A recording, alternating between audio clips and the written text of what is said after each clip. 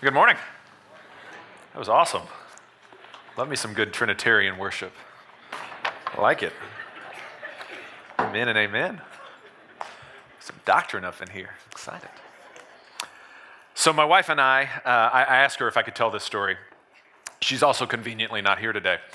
My wife and I have an annual or semi-annual fight, much like the Super Bowl in that regard. And basically it's around a road trip that we take, usually for Christmas or for Thanksgiving, and the amount of things that we have to take with us. So we have an infant and a toddler, so many things have to come with us, but there's also like groceries that come and usually Christmas gifts. And so there's always a fight. There's always this disagreement that takes place. And this fight will continue, and usually we ride in silence until about Gainesville, on our way to Kansas, about how much stuff we're bringing with us. She thinks we should bring more, and I am very decisively in the category of we don't need that much. Yeah. And what I've realized is that there's the reason why we have this fight is because there's values that are at war with one another. And one of the things that I value, I'm not going to speak for my wife here, but one of the things that I value is essentially traveling light. I like for things not to be complicated. I will sacrifice a great deal, much to my shame, for a lack of complication, simplicity, something just to go smoothly and easily. I will sacrifice a lot for that, I think. And what I realized is I think a lot of people want things to be easy and simple. And again, my wife and I often talk about whether or not we're overcomplicating something. We're making this harder than it needs to be. And I think this idea kind of trickles in to a lot of different areas of our life. Things always kind of feel like, is this really supposed to be, like going to the grocery store, does it really need to be this hard? And the answer is no, you can now have it delivered to your house, so it's great. But I think even in our Christian faith, we can make things harder than they need to be. Now, I'll be the first person, obviously you just heard me, tell you that doctrine and theology and getting into the finer points of what we believe and understand is good, and in some ways it's critical. Like, we need to really understand what we believe. But at the same time, it can become so overcomplicated and so difficult that we almost feel like I feel driving down the road with this car packed full of stuff and I can't move. I'm like, You feel trapped and you feel like you're going to say something wrong and you feel like you don't really know what you believe and you're not really able to articulate it. And so we're walking through this series called This Jesus. And how we get confused and we sometimes put that Jesus, the Jesus that we like, or the Jesus that approves of everything we do, or the Jesus that's a political ally or whatever, and we put him over and against this Jesus, the Jesus of Scripture. And so this week we're talking about this Jesus who was crucified. And what I want to do is I want to kind of simplify our faith. Not because, again, the finer points aren't important, they are. But I want to give you today 5 basic things that you can run to about this Jesus that'll tell you who this Jesus is. So when you're in conversation with somebody else and somebody says, who do you think Jesus is? You're able to kind of say 5 things. We're going to simplify. I want you to be able to put everything you need to talk about Jesus in basically an overnight bag or a carry-on. Okay? So that's what we're going to do today. We're in Acts chapter 2.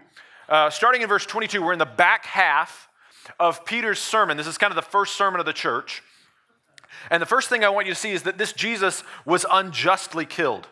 He was unjustly killed. Now we're picking up in the middle of Peter's sermon. And the reason why we're picking up is because the first half of this is an explanation of what's going on at the time. So the church is meeting together. Jesus has been crucified, he's been buried, he's been resurrected, and he is ascended. Jesus is no longer on earth at this point. And the church is getting together and praying because that's what Jesus told them to do. He says, wait in Jerusalem until I send the Spirit. And then all of a sudden, everybody starts speaking in a language that they shouldn't know. People start speaking this way and this way and this way. And it spills out from their meeting place, and they wind up in a public area. And somebody asks, what in the world is going on? You bunch of uneducated people are speaking my language, and you shouldn't be able to do that. They say, have you guys been drinking? And Peter's response is not super spiritual. He's like, nah, it's only 9 in the morning.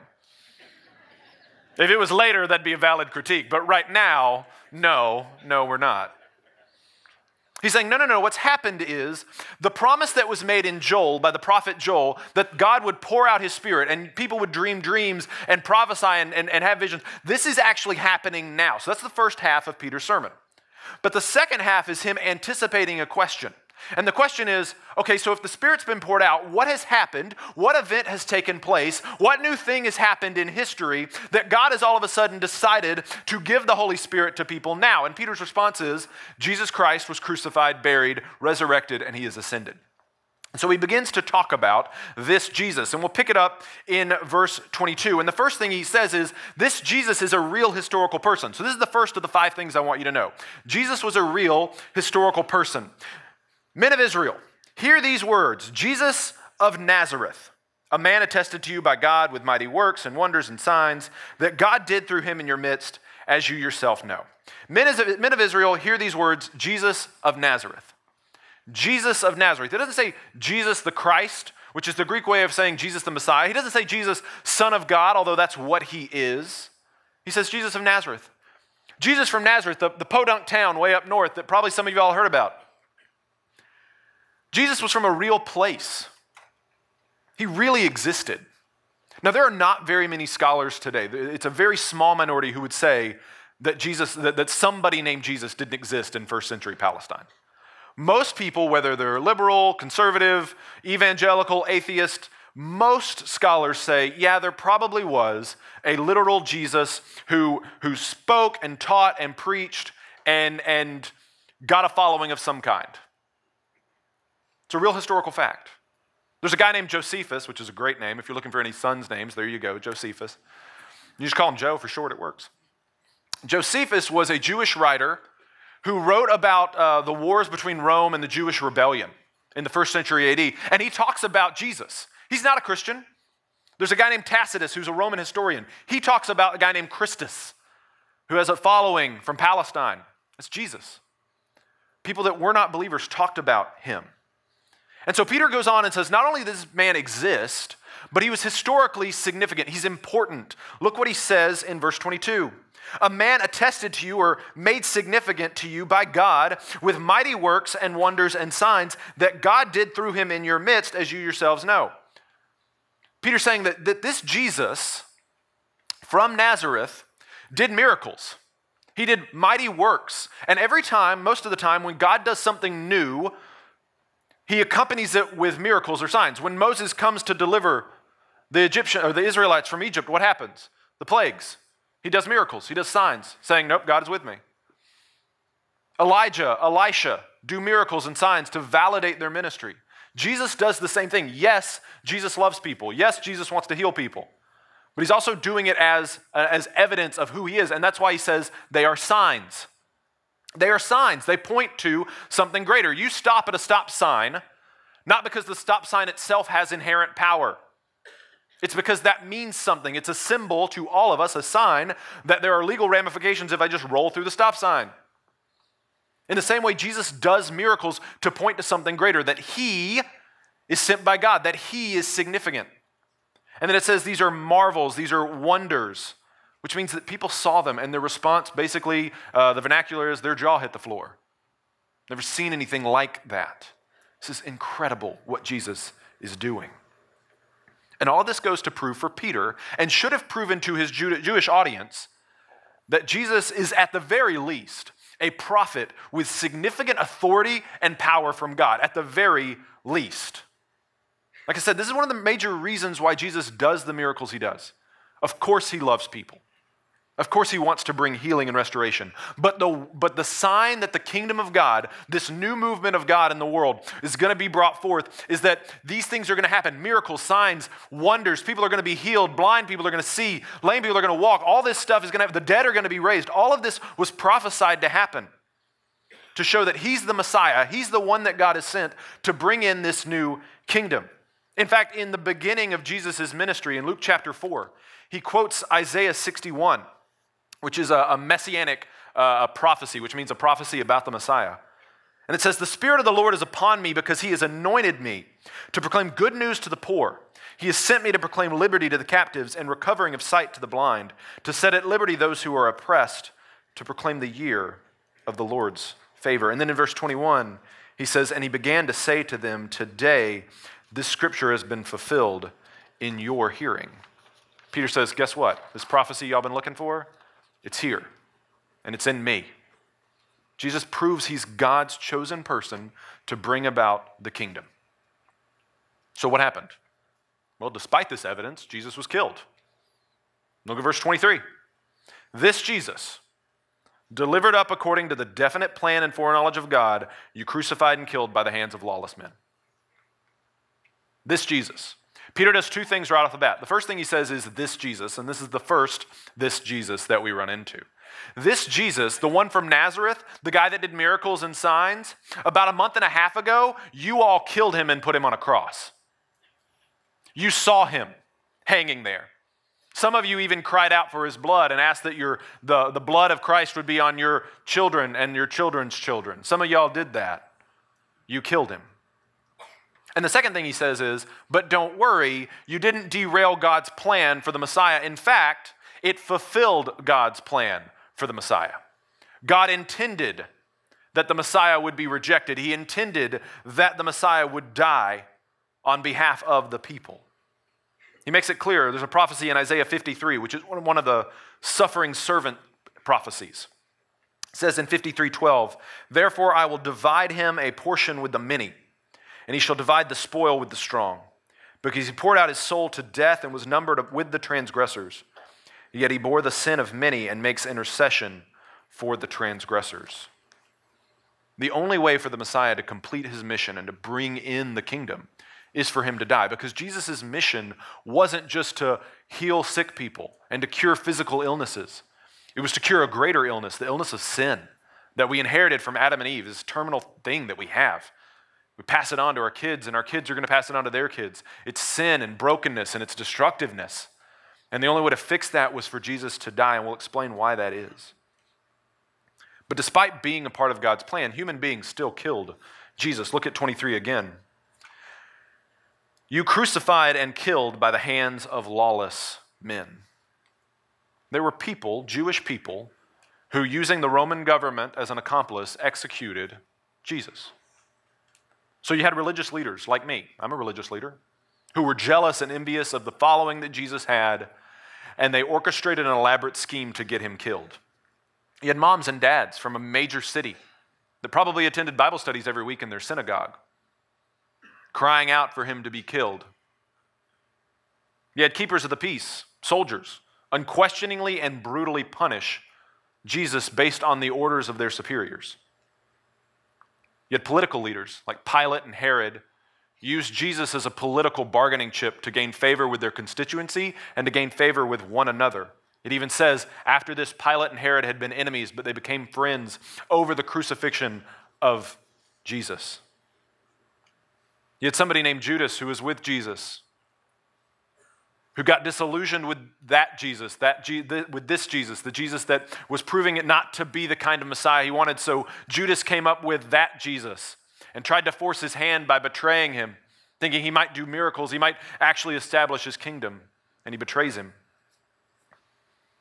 I hope you see what I'm doing here. Jesus was not crucified by people that we would have thought of as our enemies.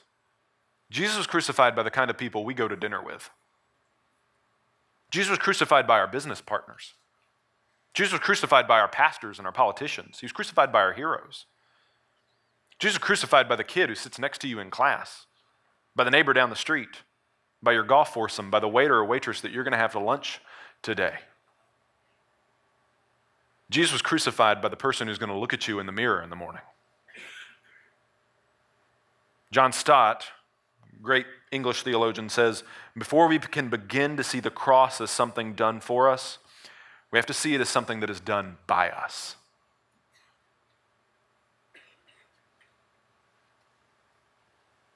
What's more, Jesus didn't deserve to die. He was crucified unjustly. He did not deserve what happened. He's the one person who's ever lived who lived in a way that was totally loving and desired to do what was best for humanity. Now, they didn't always agree with what was best, but as their creator, he knew what was best for them. He's the one person who's ever lived who from start to finish wanted to do everything that God wanted him to do, and they killed him for it. And you know what else? We would have done the exact same thing. We would have killed him too. He didn't deserve to die. He died unjustly. Everybody who has ever lived has lived under the curse of death, because that's kind of the consequence of Adam and Eve's sin. Everybody's been sentenced to death because we carry this sort of, like I said, genetic disorder, this sin nature. And it comes with a death sentence. But Jesus was sentenced to death. He didn't have a sin nature. He never sinned. He never did anything wrong. And they killed him for it. They sentenced him to death. And we have been unjustly sentencing Jesus ever since. Like Pilate, we've accused him of being some kind of a tyrant or a dictator. Somebody who wants to come into our life and be our king, but take away all our joy, take away all our fulfillment, take away all our fun. And that's not the kind of Jesus we want. We don't want to shape our life around that Jesus. So we sentence him. We sentence him to being a political pawn, a t-shirt slogan, an internet meme. We use him as an excuse to reject other people. We've sentenced him to public scorn by using his name as a blank check for apathy, self-care, personal comfort, personal gain.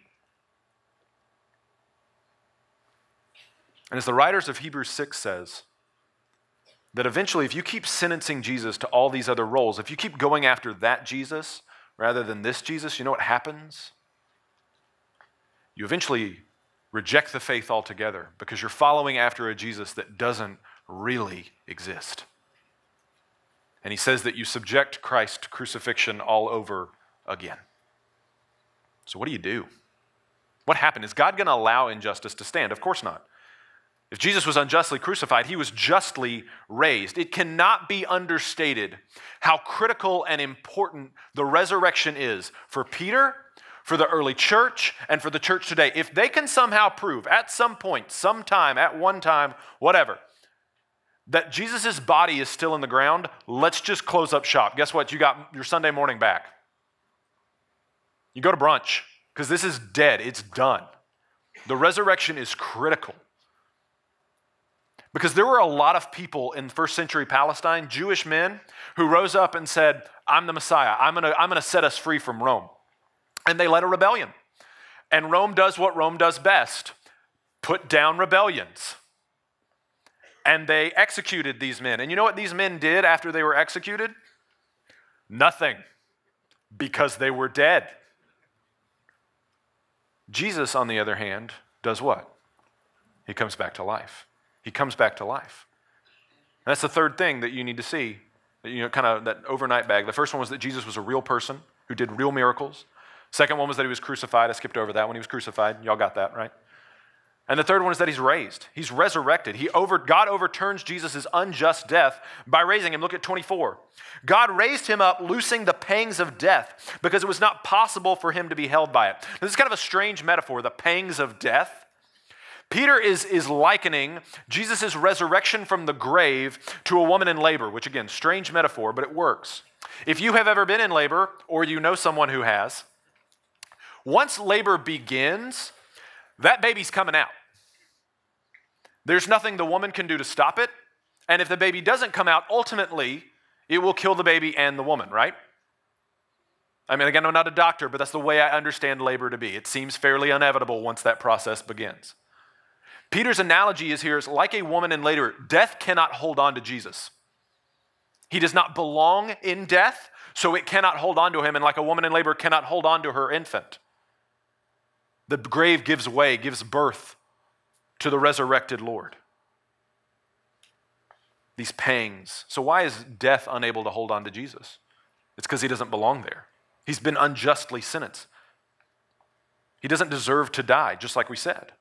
And since Jesus was imprisoned by death wrongly, God, like a court of appeals, comes in and is like, no. Human court sentenced you to death. You didn't deserve to die. So I'm overruling that conviction. I'm overruling that sentence. It wasn't right, and sets him free. And this has huge implications for us, but it also has huge implications for Jesus. So let's talk about Jesus, because the resurrection proves something very critical about Jesus. It's that he's the Messiah. He already proved it with miracles. He didn't have to die to prove that. But it really cements that he's the Messiah in the Jewish mindset and in Peter's mindset. So what Peter does next is he takes Psalm 16, which is written by David, and he takes a section out of it and he says, there is no way that this applied to David. So I want us to talk about the quote that he makes, and then Peter does me a huge favor. He explains the passage for you so I don't have to. Verse 25, for David says concerning him, I saw the Lord always before me, for he is at my right hand that I may not be shaken. Therefore my heart was glad and my tongue rejoiced, and my flesh also will dwell in hope. Now this is important. For you will not abandon my soul to Hades, or let your Holy One see corruption. You've made known to me the paths of life. You will make me full of gladness with your presence. Brothers, I may say to you with confidence about the patriarch David, that he both died and was buried, and his tomb is with us to this day. Being therefore a prophet, and knowing that God had sworn with an oath to him that he would set one of his descendants on his throne, he foresaw and spoke about the resurrection of Christ, that he was not abandoned to Hades, nor did his flesh see corruption. This Jesus God raised up, and of that we are all witnesses. Now Peter is not trying to prove through Psalm 16 that Jesus was resurrected. Most of the gospel writers don't try to prove that Jesus was resurrected because the proof is, I saw it. Their argument is, we saw it. These other 11 dudes saw it. These women over here saw it. And about 500 other people saw it. What he's trying to argue is that because of the resurrection, Jesus is the Messiah. He's saying that there is no way that David's talking about himself here. He has to be talking about somebody else. And the reason is because Scripture tells us David died. And he was buried. And you know what David did after that? Nothing. Because he was buried. Now, yes, I think he's with the Lord. I just mean like his body is still in the ground. And David knows this.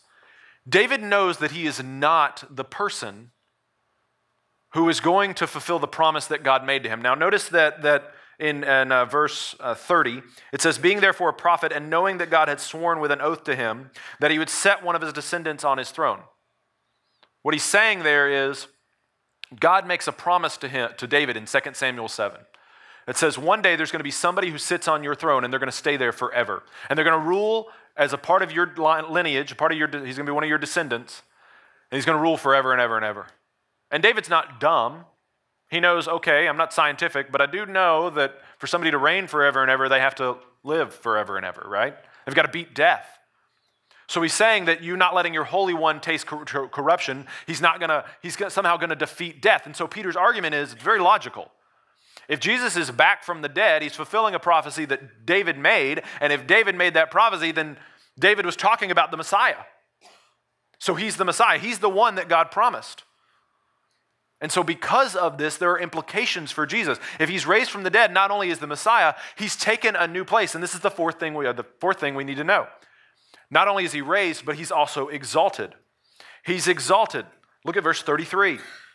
Being therefore exalted at the right hand of God, and having received from the Father the promise of the Holy Spirit, he's poured out this that you yourselves are seeing and hearing. For David did not ascend into the heavens, but he himself says, the Lord said to my Lord, sit at my right hand until I make your enemies your footstool. Let all the house of Israel therefore know for certain that God has made him both Lord and Christ, this Jesus whom you crucified. This is the conclusion of Peter's sermon, where he ties together the pouring out of the Holy Spirit with what he's just said about Jesus. And he's answering a question, an argument that people might have. Because it says in the book of Joel that God is going to be the one who pours out the Holy Spirit. So why is Jesus the one that gets to pour out the Holy Spirit? Peter's answer is very simple. When he was crucified, when he was buried, and then he was resurrected, he ascended. He stayed with the disciples for 40 days, and then he ascends to heaven, which is where he is right now. And he's waiting to return to set all things right. But the phrase, at the right hand is an archaic term. We sometimes use it today. But if somebody in the ancient world was at your right hand, that meant they were invested with all of your authority, all of your power. If they spoke, it was on your behalf. So when Jesus is at the right hand of the Father, he has all the power of the Father. He has all the authority of the Father. And God is working. The Father is working, almost like he's an agent. Jesus is an agent on behalf of the Father. And so while Trinitarianism, the idea that God is three persons with one substance is relatively new at this point, they're just now coming on it, Peter in the early church is getting the idea this is probably not the first time that the Father is working through the Son by the power of the Holy Spirit. And this culminates in what John says about Jesus in his gospel in John chapter 1. He says, in the beginning was the Word, and the Word was God, and the Word was with God. He was with God in the beginning. And then Paul tells us in Colossians, all things were created by him and for him. He's before all things, and in him all things hold together. He's talking about Jesus. See, the doctrine develops out of this idea that the Father and the Son and the Spirit love each other. They're the Godhead. They're persons as well. So Jesus is exalted. He's at the right hand. He is ruler. He is Lord. He is King. And he has all the power of the Father because he's fully God. So what happens?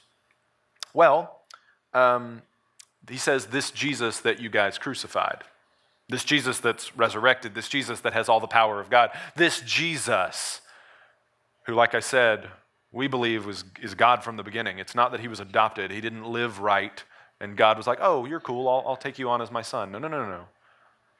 The Son of God has been before all things. And if you were like me, if you're sitting in that audience and you had realized, oh my goodness, we just killed God, you might be sitting there asking yourself, what have we done? What have we done? Because I'm pretty sure that most people, maybe not the religious leaders and maybe not Judas, but the average person that was crying out for Jesus' crucifixion probably thought they were doing the right thing. They probably thought he was a rebel. They probably thought he was causing trouble. They were listening to their religious leaders and they were like, okay, they know more than I do, so okay, yeah, kill him. But they might also be sitting there thinking, as they're listening to this sermon of Peter's, and being proven through miracles, through the pouring out of the Holy Spirit, and through the evidence of their own scriptures, I think we were wrong. And then they might reflect on what they did during Jesus' crucifixion. Maybe some of them watched him be beaten. Maybe some of them did cry out for him to be crucified. Maybe some of them walked by where he was being crucified and made fun of him. It's like, look at that criminal, he totally deserves that. Oh, I remember hearing this guy. He used to say that he could rebuild the temple in 3 days. Why don't you just come on down from there if you can build the temple in 3 days? Surely you can get yourself off a wooden cross. And there's probably this sinking feeling to be shown so powerfully that you're wrong and that actually you were responsible for the murder of the Messiah. And like I said, they unjustly sentenced him, and we do the same thing. While Jesus, yes, loves us and desires to give us life, Jesus is also Lord. He is exalted. He's at the right hand of the Father. And most of us, myself included, act like Jesus sits at our right hand, not the right hand of the Father. He works for me. He's my personal assistant to make sure my dreams come true, my goals come true, everything that I've ever wanted becomes realized. And we need to wake up to the fact that Jesus does not work for us. He's at the right hand of the Father. Whoever this Jesus is to you, if he is not crucified, resurrected, and exalted, you are worshiping a false Jesus. You're worshiping a that Jesus. So what do we do? That's exactly the question they ask. This Jesus requires just one response. Just one response. Look at verse 37. Now when they heard this, they were cut to the heart and said to Peter and the rest of the apostles, brothers, what shall we do? And Peter said to them, repent and be baptized, every one of you, in the name of Jesus Christ for the forgiveness of your sins, and you'll receive the gift of the Holy Spirit. Again, we ask the same question. What do we do? Repent and be baptized. Repent. What does it mean to repent? Repent's an old church word, but it means to change your mind. Now you might think, okay, cool, Travis, you've changed my mind. I'm good to go. No. In the ancient world, to change your mind means to change your action, okay? Like, you can tell me that sugar is bad for me, but I will go home and eat an entire sleeve of Chewy Chips Ahoy cookies. You have maybe changed my mind. I know it's bad for me, but I also know it's really good. Have you changed my mind if you've not changed my action? No. God is calling you today to repent, to change your mind and to change your action, to change what you believe about this Jesus. Peter's call and my call to you today is to get your life in line with this Jesus, the Jesus who's resurrected, who is the Lord. Every time we encounter the risen Christ, we are called to repentance, to confess and to repent. And for some of you, this may be the first time you've heard that. This is the first time you've heard and been put in the position of feeling like, wait, I'm I'm responsible for Jesus' death. He lived like 2,000 years ago. Yeah, you are. And I am too. And maybe you've been trying to live your life under your own terms. You've been living with maybe Jesus as a personal assistant or God as a personal assistant or some sense of spirituality, but not really religious. Maybe your faith, it can't be fit into an overnight bag because you don't really have one. Faith, not an overnight bag. And so today, there's a chance for you to change all that. Because God wants to do something, just like he does here in Acts. We'll read next week that 3,000 people, lives are changed because of what Peter says. And this can be you. You can be counted among that number. You can be somebody who inherits this great, great inheritance of being counted amongst the people who, yeah, we're on the wrong side of eternal history. We're opposed to Christ. But you can change that today by acknowledging, yeah, I have messed up. All of us are going to have to answer before God for something. We have to answer before the Lord because of what we've done with our lives. And you have two choices. You can appear before the Father and you can say, Lord, I was a good guy, a good girl. I did these things right. Yeah, I made some mistakes. Or you can say, I don't really have anything to offer, but I'm believing that Jesus Christ offered everything I needed on the cross. He paid for everything I did wrong. So even if I'm a good person, bad person, it doesn't matter because I have Christ. And of those two, just logically thinking, let's not even talk about Scripture, logically thinking, what do you think God is more likely to accept? The work and actions of his own Son, or somebody who on their best day probably isn't that good of a friend to God to begin with? Brothers and sisters, you have an opportunity today to turn to Jesus Christ. I'm telling you, what do you need to do today? You need to repent. You need to give him your life. There's an opportunity to do that today. And if you have done that, if you know you're in a relationship with Jesus Christ, great. You do the same thing, minus the baptism part. You've already hopefully been baptized. If you haven't been baptized and your faith is in Christ, you need to do exactly what that young man did. That young man calls you out today if you've not been baptized. He is brave to do that because that is the way the church for 2,000 years have said, I want to be identified with Jesus. It doesn't save you, but it does tell the world that this is where I'm putting all my hope and trust is in Jesus Christ because I'm identifying with his burial, his resurrection. For the rest of us, we confess and repent. There are things in our life that are not under the lordship and leadership of Jesus Christ. We got to bring it under. There's something that you're thinking of right now. You're like, yeah, I don't have, that doesn't belong to the Lord. Maybe it's your job. Maybe it's your work week just this week. Maybe it's your marriage. Maybe it's a relationship you're in. Maybe it's a friendship. Maybe it's an addiction. Maybe it's a hobby that you're just addicted to. And we need to confess and repent. When you encounter the risen Lord, you fall to your knees like Paul did, and you say, Lord, forgive me. You bring it under his lordship and his leadership. Now, you might be sitting here today and say, okay, then what? Well, you go tell people about it. And that's why you need the carry-on bag. That's why you need the briefcase that you're going to take with you in your workday tomorrow. And you might sit here and say, well, Travis, what you talked about is pretty complicated and pretty deep. Agreed. It's the gospel. Nothing's deeper. But I'm going to give you the five things. I'm going to repeat them for you so that you can know what they are. Jesus was a real person who lived, who did miracles, and he was crucified.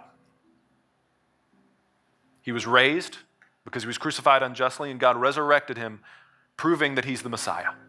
He's the one who's coming to bring in the kingdom.